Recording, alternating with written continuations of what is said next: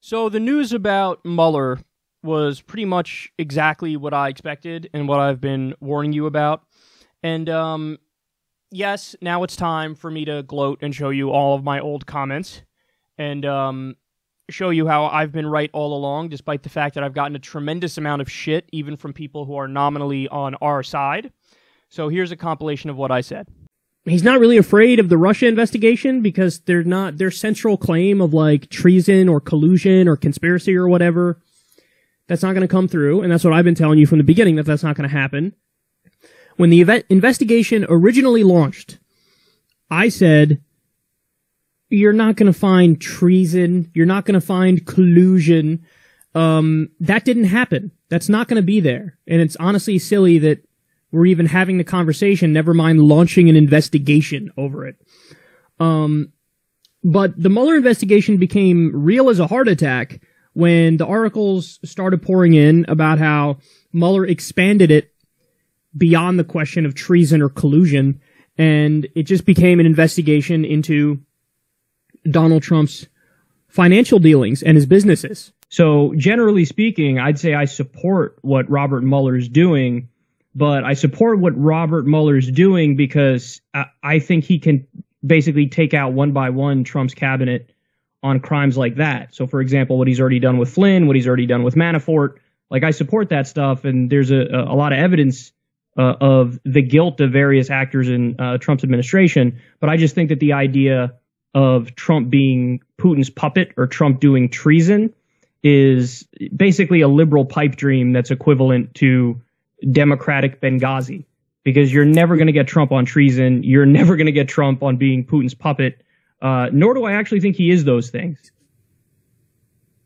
The collusion stuff of like, oh, Donald Trump specifically working with Russia. No, I mean, if that's the case, he wouldn't have had to announce the thing he wanted them to do in a press conference, because he would have had a direct line to them. Instead, he was talking and shooting from the hip and saying, yeah, Russia, go get Hillary Clinton's deleted emails if you can. Please, believe me. Unbelievable. And then they did it. So would you need to have this, very open, very public pronouncement of that if you are like, mwahaha, working behind the scenes with Russian intelligence operatives? No, you just tell them behind the scenes. Like, oh, here's what I want you to do. And I definitely don't want anybody to know that I'm telling you this, but here's what I want you to do. No, he said it in public. And again, to me, I'm a policy guy, so it always comes back to policy for me. And when you have Donald Trump arming Ukrainian rebels who are currently fighting Russia, when you have the U.S. permanently militarily occupying Syria, as we're doing right now, remember Syria's one of Putin's top allies, when you have U.S. warships in the Black Sea right on Russia's border, as we do right now, when you have increasing sanctions, as we've seen repeatedly from the White House, it's hard for me to look at that. Oh, and the other thing is he spent all last week ripping Germany because Germany has an oil deal with Russia, and he was trying to blow up that oil deal so that the U.S. gets that oil deal with Germany. He was saying Germany's a puppet of Russia, and the reason he was saying that, it wasn't projection like, no, I'm the puppet of Russia, so now I'm going to accuse Germany of being the puppet of Russia. No, he was accusing them of being a puppet of Russia because of their oil deal with Russia, and Trump wants that oil deal to come to the U.S. So if you're a puppet of that guy, then why would you try to blow up his business dealings and benefit your own business dealings?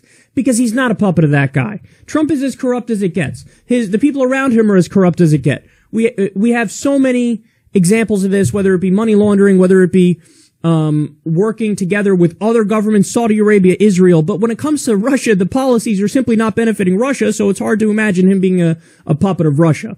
They should do it because we need to find out if the president is working for us or working for a different country.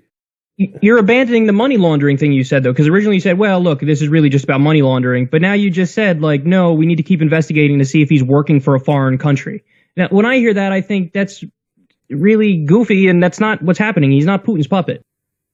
What this means is, I think it's a total, complete, and utter pipe dream of corporate Democrats to say, oh, you're going to get Trump on being some sort of Manchurian candidate who did treason, who, like, really? A guy who literally was tweeting the other day threatening nuclear war. That guy is somehow under the thumb and being controlled by a nefarious foreign actor. I got news for you. Not a single person on the fucking planet can control that madman. So, no, he's not Putin's puppet. He didn't do treason.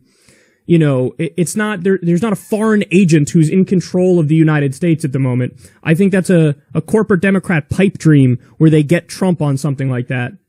But what's real as a heart attack is they can get him on financial crimes. I think every part of that was correct. And even the part about, they can get him on financial crimes, again, there's another investigation happening in the Southern District of New York going into all of the things that I think are incredibly real. Tax evasion, bank fraud, money laundering, stuff like that. And I've predicted, and I'll say it again, Donald Trump, the day he's no longer president, he will be indicted on a variety of financial crimes. So the first prediction I made of they're not going to get Trump on collusion or treason or conspiracy or anything like that, that came true.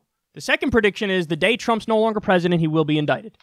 Actually, I shouldn't be as hard on that in terms of like literally the first day. I should say within the first year of him stepping down, he will be indicted on financial crimes. There we go. Clarify on that front.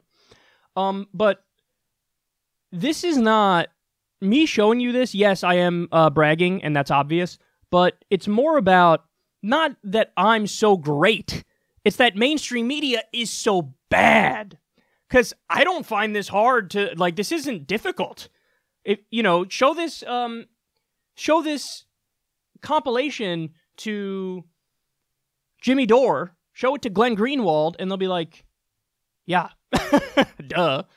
But the fact of the matter is, virtually all of CNN, virtually all of MSNBC, and many new media outlets too, were really pushing this idea, the most extreme interpretation of this idea, that, no, Donald Trump colluded with the Russian government and he's effectively Vladimir Putin's puppet. When, again, just a basic review of the facts of the matter immediately debunk that and disprove it. Like I said in one of the older clips that you saw there, Donald Trump armed Ukrainian rebels who are fighting Russia. Would Vladimir Putin want that to happen? Donald Trump did a NATO buildup on Russia's border. Does Vladimir Putin want that to happen? Donald Trump sent U.S. warships to the Black Sea, right by Russia. Is that something Putin wants to happen? Donald Trump was pressuring Germany to axe the Russian oil deal because he wanted that oil deal to come to the U.S. Is that what Putin would want? Lose a tremendous amount of money in an oil deal? Why would his puppet try to tank his own oil deal? That's not something a puppet master would want his puppet to do.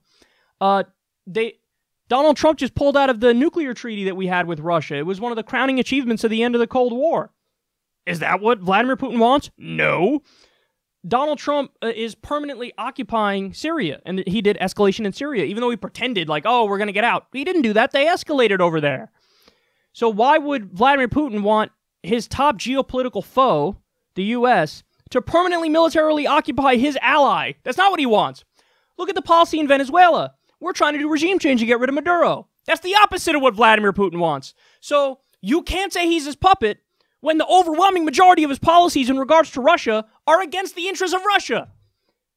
So it's, again, this stuff was fucking obvious, man. And remember, this is coming from a guy who has repeatedly stated Donald Trump is a career criminal. Donald Trump is guilty of corruption. Donald Trump has done the bidding of the Israeli government and the Saudi government. Donald Trump is guilty of money laundering and bank fraud and financial crimes out the wazoo. And, there's so much to attack him on, but you gave him a giant political victory because you chose something that happens to be fundamentally untrue, and you put all your eggs in that basket. And now he gets to go around and say, it's a witch hunt. I told you it was a witch hunt. No collusion. No more indictments. Tremendous. And this really goes to show you.